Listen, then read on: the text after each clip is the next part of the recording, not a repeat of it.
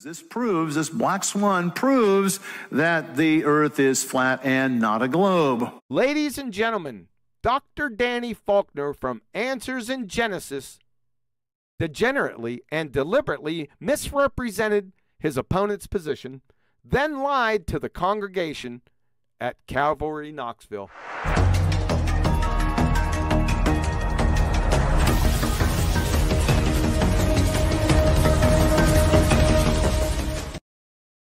Welcome to the show. This is Dr. Danny Faulkner from Answers in Genesis, giving a presentation to a church, Calvary, Knoxville.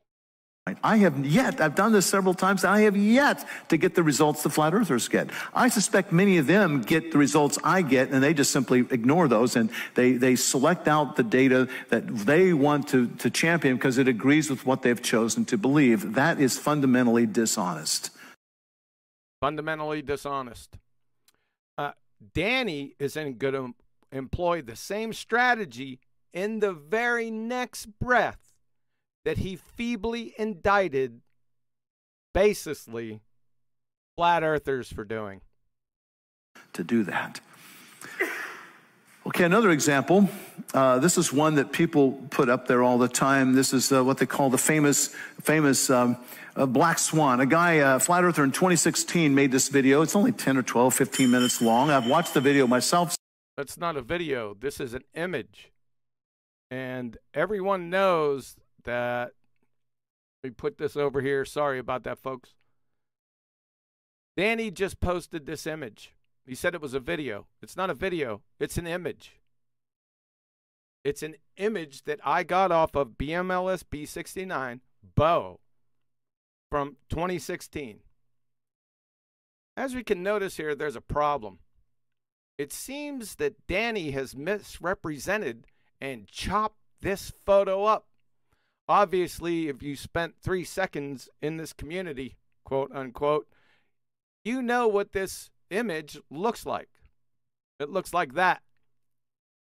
It appears that Dr. Danny Faulkner from Answers in Genesis has cut this off. I wonder why. He sort of left out the bottom part. Observer's height equals 1 foot, and max distance to the geometric horizon on a sphere is 1.22 miles. Why would you do that? Let's see. Several times, and he positions his camera, tells a zoom camera out there on the Southern California beach, 6 feet above the water. 6 feet above the water. No, Danny. It's 1 foot above the water. I don't think you watched the video. We're going to be playing that video here shortly. So you see what he did, folks. Misrepresented the image so he can state the lie. Do you think he's going to possibly misrepresent or lie again? He's got these 2 platforms out there, Hill House and Habitat. He gives the distance away, and he does the numbers, and he said, look, given my position, the horizon should be in front. No, he did not. He did not mention anything about the horizon in his video. Let's take a look. This is BMLS B69's video from 2016, which I captured the image off of to make the black swan. As you can see, he said 1 foot elevation. That's telling me you didn't watch this video, Danny. Make sure. Here we go.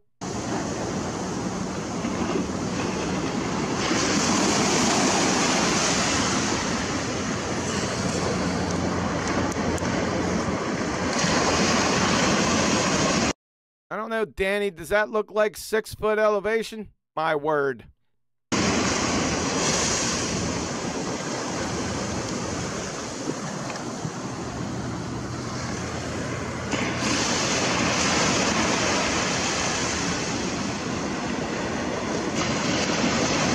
This is the image I captured. All I did was enhance the contrast, as I'll show you here. Enhance the contrast to bring the horizon that is behind the oil rigs out in a little bit more detail. And this is what he stated. At 9.41 miles, the line of sight, that is loss of visibility due to the Earth's curvature at 1 foot elevation, Danny, is 44.57 feet. He mentioned nothing about the horizon. Back to you, Danny. Of those two oil platforms, obviously the horizon's behind them. Yes, it is. That's a problem. Because platform habitat is 9.41 miles away. The horizon is clearly behind platform habitat. We say at a safe distance of 10 miles, even though it's much further. I have an inkling on how far it is. But we can safely say, reasonably, that the horizon is 10 miles away. What problems does that promote to the Baltard? Well, according to Pythagorean formula, an observer at 1 foot with a horizon at 10 miles puts the radius of the Earth at 264,000 miles, Danny, making the circumference of your Baltard Earth 1,658,761 miles. That's why bye-bye ball is up here, Danny. So bye-bye ball, they say, because... No, bye-bye ball, and they don't say it. I said it. This is my writing. This is my image. This black swan proves that the Earth is flat and not a globe. That's correct. It's not a globe. Most definitely, for sure, unless your globe has a radius of 264,000 miles and a circumference of 1,658,761 miles. Now, I want you to look at that platform on the left. You see that derrick going up like the derrick? The derrick going up? The Black Swan argument is, let's take a look at the platform at the derrick. It's not a derrick either. It's a crane boom. That's not the Black Swan argument, Danny. This is the Black Swan argument. If P, then Q, not Q, therefore not P. Let's see if there's any derricks in here, you derelict. If the Earth is a sphere with a radius of 3959 miles, P, then every horizon distance measurement must be no more than 1.225 times the square root of the observer's height in feet. Not Q, because the horizon distance is greater than 9.41 miles. Therefore, not P. The Earth is not a sphere. I don't know. I didn't see any derricks in here, you derelict. Like that? What do you notice about it? It's kind of wavy, isn't it? Do you think the derrick really looks like that? So you're going for a wavy derrick in this argument? This is a red herring fallacy diversion, people. Misrepresentation from an alleged intellectual, a professional. No, in fact, this is what the derrick looks like. Really? It's pretty straight, isn't it? Isn't it? Not a derrick, derelict. And this is interesting.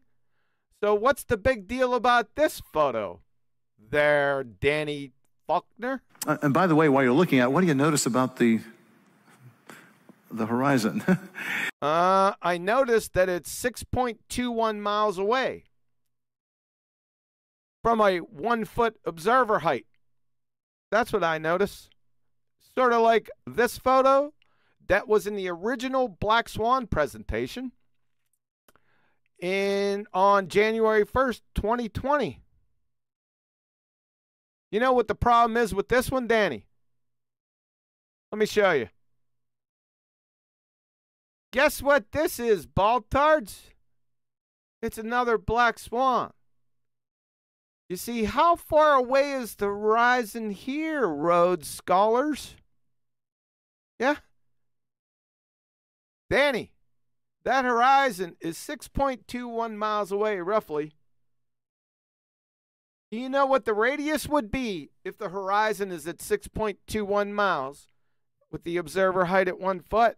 According to Pythagorean formula, it would be 101,798 miles with a circumference of 639,616 miles, Danny. You just posted another black swan unwittingly. Thanks, by the way. The one on the right is partially obscured, just as you expect, and the one on the left. Just as we would expect. What? On an Earth with a circumference of 639,616 miles, Danny?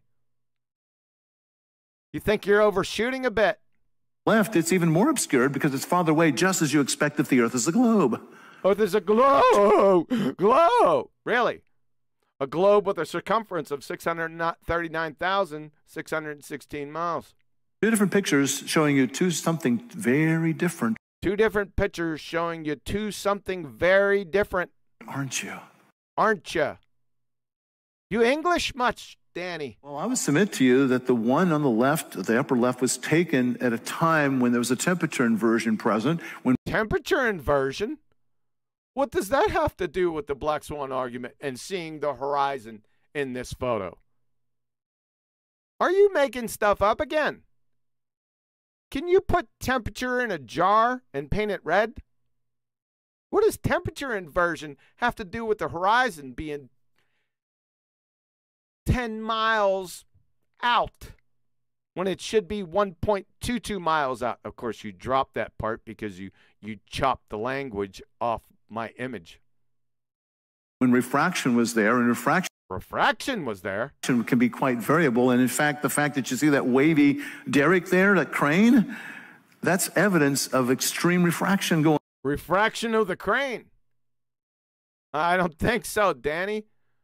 You know, as soon as you mention or begack refraction, you relinquish all globe Earth geometry. Of course, you didn't know that, did you? You just mindlessly parroted from something you heard on the internet. Yeah? This has nothing to do, whatsoever to do, with the black swan photo, their fairy tale atmosphere, which is a paradox in terms. Atmo means air. Air is a gas. Sphere is a shape. Gases have no inherent shape. If you would have said purple tutued unicorns, it would have had the same effect. You know why? Because you don't know what refraction is. From your alma mater wiki, Snell's law, also known as Snell-Descartes law, and the law of refraction, Danny. This is a formula used to describe the relationship between the angles of incidence and refraction. When referring to light or other waves passing through a boundary between, two different isotropic media, Danny, such as water, glass, or air. Here's the formula and a depiction. As you can see, and as the definition identified, Danny, that you must have two different isotropic media. In this example, you have air and water with a boundary or surface. Gases have no boundaries or surface in the atmo. As you can see here by the formula, n subscript I sine theta I equals n subscript r sine theta r. Well, what is Ni? Well, that's the refractive index of air compared to the refractive index of water, Nr. You have to have two, or the formula is nonsensical. As you can see here in practical application, just refer to the depiction. What do we have here? Well, we have Snell's law in action. We have air and water, and then what do we have between the two? Well, for refraction, we must have a surface that's right in the middle. Just like the definition says, Danny. How do you get this in your fairy tale atmo? You don't. You only have one media, gas. From the physicsclassroom.com. Refraction is the bending of a path of a light wave as it passes from, here we go again, one material to another material, Danny. The refraction occurs at the boundary. There are no boundaries in gases. And it is caused by a change in the speed of a light wave upon crossing that boundary. The tendency of a ray of light to bend in one direction or another is dependent upon whether the light wave speeds up or slows down upon what? Crossing the boundary between two substances, Danny. In their example, air and water, and the boundary between the two. Where are your boundaries in your atmo? You only have one media. From Hyperphysics, Georgia State University. Refraction is the bending of a wave when it enters a medium where its speed is different. The refraction of light when it passes from a fast medium to a slow medium bends the light ray toward the normal to the boundary. What boundary? You know how many boundaries in the atmo? It's just one media, gas. It bends the light ray toward the normal to the boundary between the two media, Danny. The amount of bending depends on the indices of refraction, like I showed above, of the two media, and is described quantitatively by Snell's law. Going on, but the one below, the lower right, I don't see any of that. The picture on the lower right is consistent with the Earth being a globe, 25,000 mile circumference. Negative. It's consistent with being a globe with a circumference of 639,616 miles, Danny. You're either geometrically illiterate or a liar. Ladies and gentlemen, Dr. Danny Faulkner from Answers in Genesis degenerately and deliberately misrepresented his opponent's position, then lied to the congregation at Calvary, Knoxville.